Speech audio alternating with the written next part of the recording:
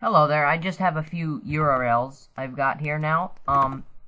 Most of them are EXEs, and then I have two image exploits, JPEG or GIF, and I don't know how those are gonna go.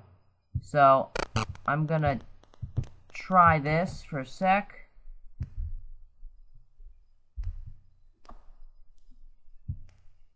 Right here.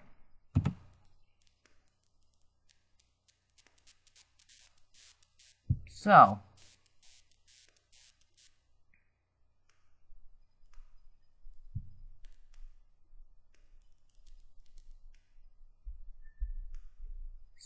the analysis has been complete. It might be safe to install this application.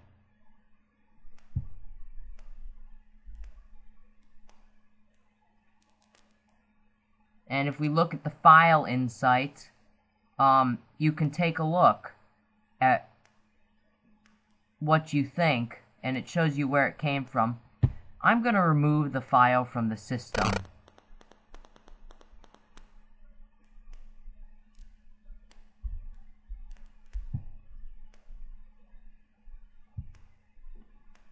Take a look at my second one here. Having a little trouble with the mouse pad. So I'm going to move to this.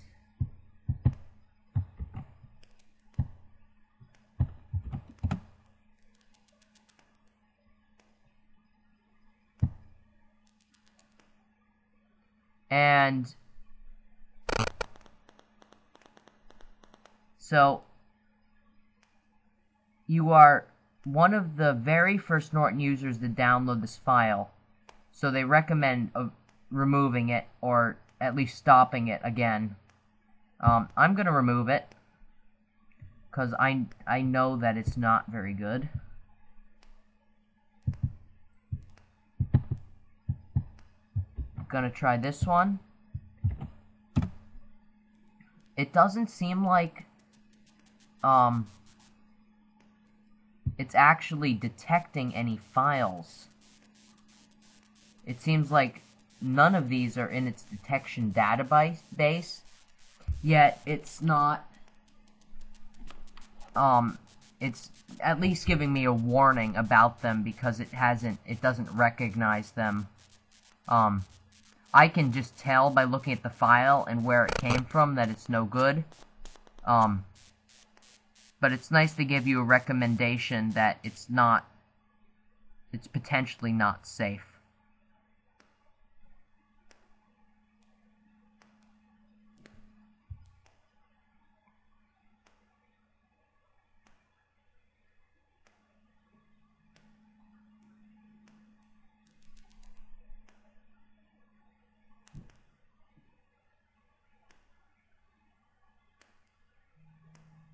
So again, they're not sure about this file.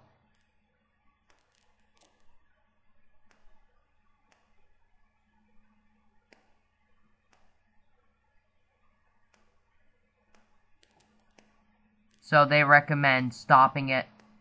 I'm going to remove it again.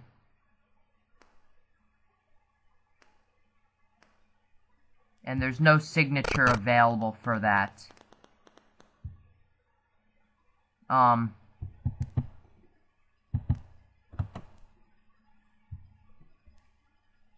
going to give this next one a try here.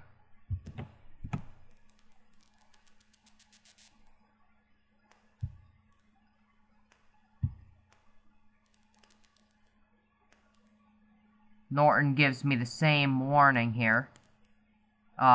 It might be safe to install this.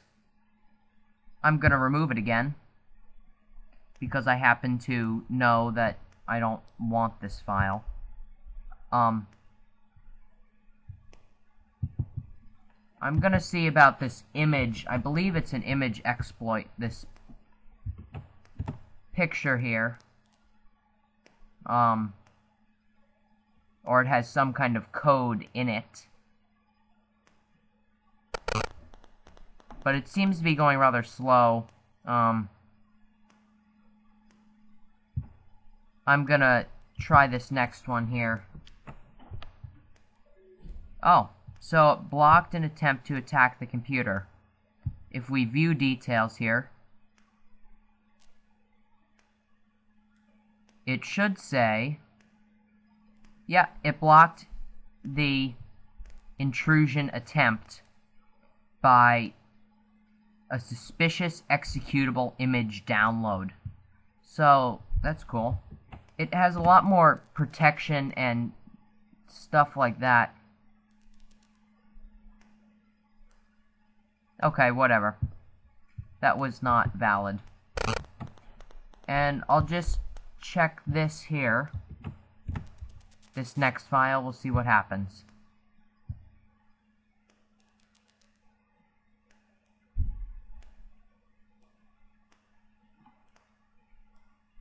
It doesn't know about this file either.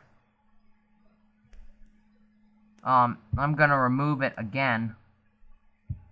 Let me make sure that the virus database is actually working, because it hasn't detected anything. That's a little surprising. I'm just gonna throw at it a test file that is detected by all antiviruses. It's not necessarily dangerous. It's just to make sure it's working. So, if I run this,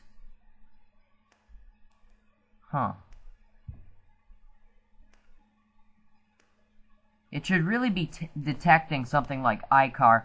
Let me make sure that I actually have this. It's turned on, the antivirus, the anti-spyware. I have the, all of that on.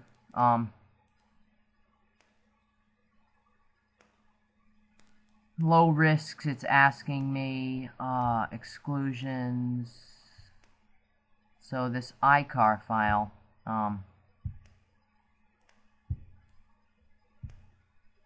there's no signature available. It's not trusted in terms of their file, so I'm just gonna leave that alone. Let me make sure that it's actually, let me check my settings here.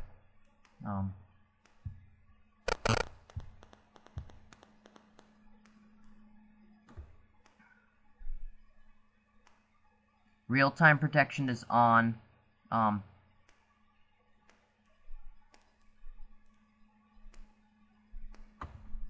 me see what happens if I turn this on.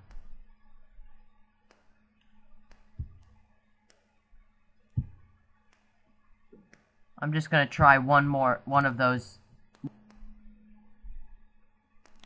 And I'm running this on 512 megabytes of RAM, by the way, on this virtual machine. Whoops. And I'm not feeling any slowdowns or anything like that. So, it to me feels like it's a pretty good light application. If I take a look at my task manager here, and take a look at the processes,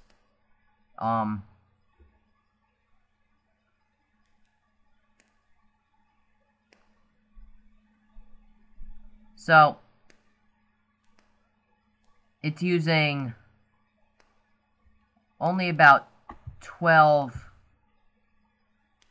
megabytes of RAM, which is pretty good. So,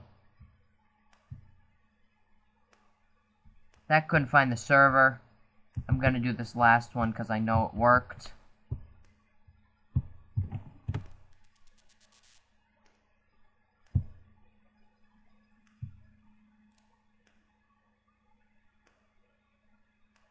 So, it just doesn't seem to have any of these files in its database.